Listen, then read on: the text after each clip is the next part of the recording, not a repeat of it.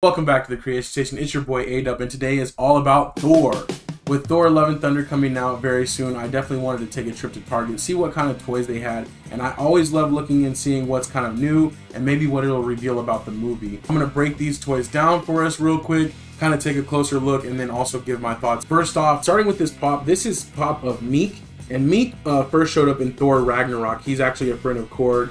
And he's kind of got like a business type of, like a business dress suit on thing. And it looks like Miek also has legs now, because before, you know, Korg would just carry Miek around. So interesting. Maybe we'll find out more about this character's origin or their home planet or something like that. But still got the signature blades for hands. On the back too, you see the other pops we have here: Thor, Mighty Thor, Valkyrie, Gorr, Korg, and Miek. So I like Korg a lot, so I'm going to be looking for him. They didn't have too many options so far that I saw. I actually found this one at Hot Topic.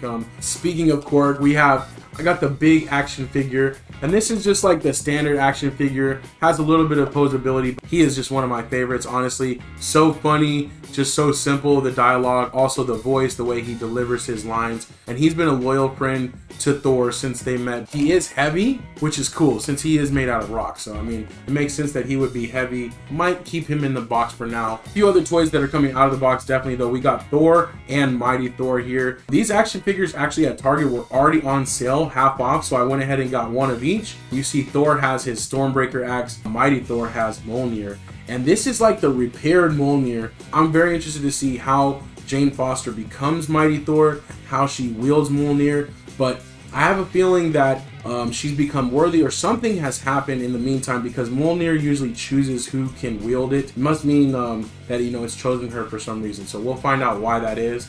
Thor again has his Stormbreaker axe that he made back in Avengers Endgame. Yeah, let's see what they look like. Each of them have a little bit of action.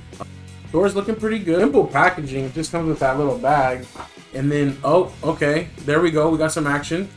So we squeeze the legs and he swings his axe. Pretty cool looking. He lost his dad bod that he gained in Avengers Infinity War. That's the action right there.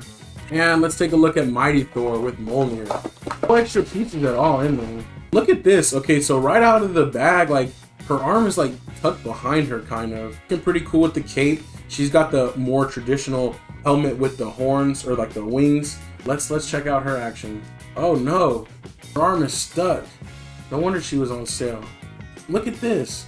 Oh, you can do it. It doesn't look good, I'm gonna be honest. It looks like her arm is just like so out of place. It only swings sometimes. Come on, Mighty Thor. She's gonna do way better than this in the movie, I know it. Okay, there we go. Operator error maybe, but I do like the fact that the Mjolnir, the hammer is broken. It has all of its pieces. That looks pretty cool. The detail on here is alright, but man, I wish the action looked cooler.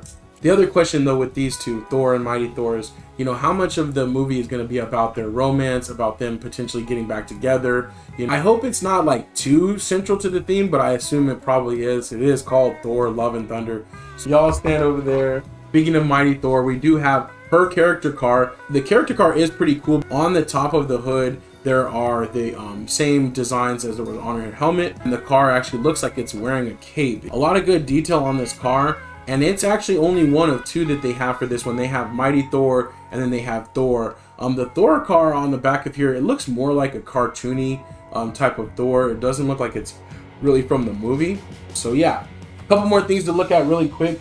We have the goat boat, and we have seen this in the trailer a little bit. It looks like they're riding out from New Asgard. I'm gonna be building this and doing a review of this on the channel as well. I think there's gonna be a lot of cool details. I like the fact that there's so many characters involved. You got two goats, you got Thor, Mighty Thor, Korg, Valkyrie, and you have Gorr, who I have to say, Gorr, I'm hoping is gonna be a very kind of like dark. I think he should be pretty gangster. Played by Christian Bale. You know, I know he's a good actor, so I'm looking forward to a good performance from him. We have the goat boat here. That's gonna be dope. Lastly, Thor's hammer. So this hammer is actually from the Infinity Saga before it was broken back in Ragnarok. Gonna be doing a build and review of this on the channel. That's my Thor haul. Let me know if you're interested in seeing the movie. Let me know what you think is going to happen in the movie. I don't know. I think I'll be there for the popcorn. I'll be there for the excitement. Marvel never really totally disappoints. My boy Korg is in it. So I know that there'll be something for me. Definitely going to have more content to bring you guys soon.